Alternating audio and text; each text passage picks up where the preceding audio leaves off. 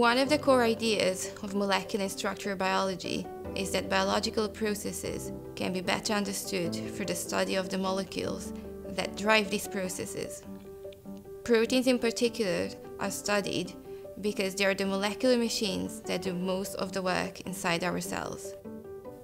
Only by folding into precise three-dimensional structures can proteins interact with each other in the specific ways that enables them to perform their functions.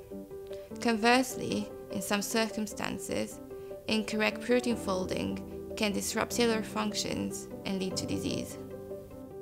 Here, at the MRC Laboratory of Molecular Biology, scientists are using these concepts of structural and molecular biology to tackle major problems in human health and disease. One area of research aims at a molecular understanding of Alzheimer's disease and other neurodegenerative diseases and involves a collaborative effort between neuroscientists and structural biologists.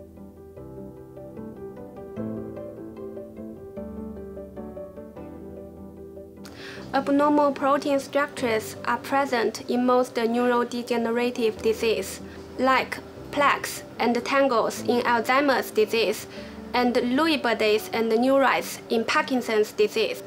In this disease, the nerve cells in the brain lose function over time, leading to symptoms like decline of memory and impairment of movement.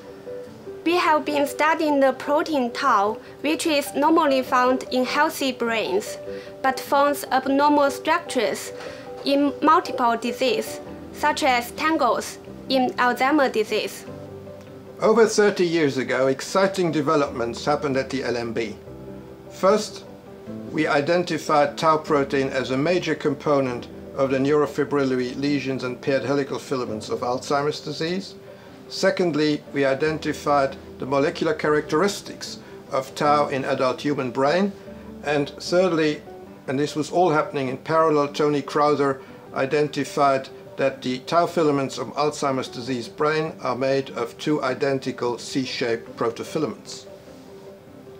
One of our aims has always been to determine the high-resolution structures of tau filaments from human brain to better understand disease. Unfortunately, this was not possible until recently because new methods were needed first.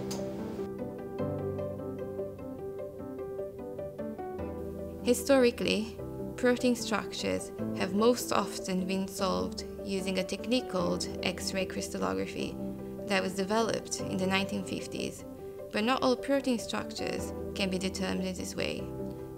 More recently, scientists at the Laboratory of Molecular Biology have been at the forefront of development of a new structural biology technique called electron cryo-microscopy, or cryo-EM, which allows structure determination at a high resolution for many more proteins.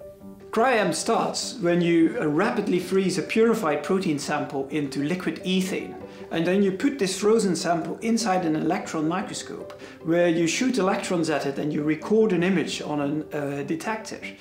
Then the work in our group focuses on development of computer programs to combine these images recorded in the electron microscope to make a three-dimensional reconstruction of protein structures. I remember vividly one afternoon over tea in the canteen with Michel and Tony, that Tony showed us pictures that he'd taken years earlier of tau filaments that he had extracted from the brain of an Alzheimer patient.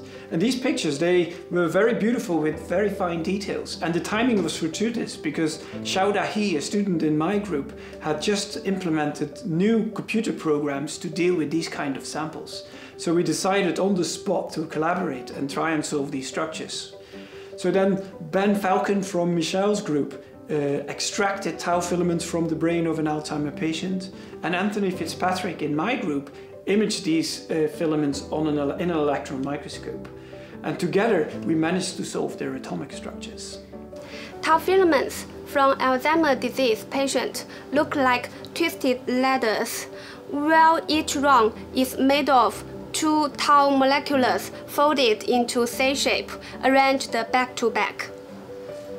Our structures show the precise arrangement of atoms within each rung of tau filament ladder, helping us better understanding these abnormal structures.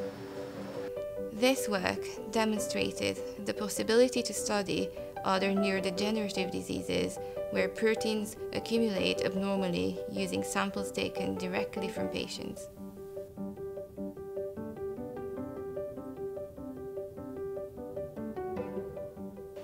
With these new techniques, we set out to determine the structures of tau filaments in other neurodegenerative diseases, to understand if and how they differ.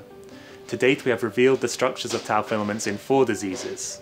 These are Alzheimer's disease, the frontotemporal dementia Pick's disease, chronic traumatic encephalopathy, which is a disease associated with repetitive head trauma, and the movement and dementia disorder corticobasal degeneration. We found that in these 4 diseases there are different tau filament structures.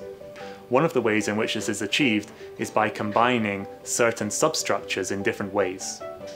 Importantly, patients with the same disease have the same tau filament structures.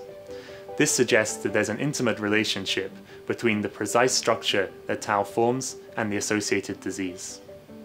We also found that the tau filaments in 2 of these diseases contain additional molecules hidden within them. And we now think that these molecules themselves determine which tau filament structure forms and then which disease the patient goes on to develop. The most important benefit to emerge from this new work is the possibility to develop specific ligands for early diagnosis of tau proteinopathies. In the longer run, we would also like to understand the mechanisms that underlie the surprising diversity of tau filament structures found in human brain.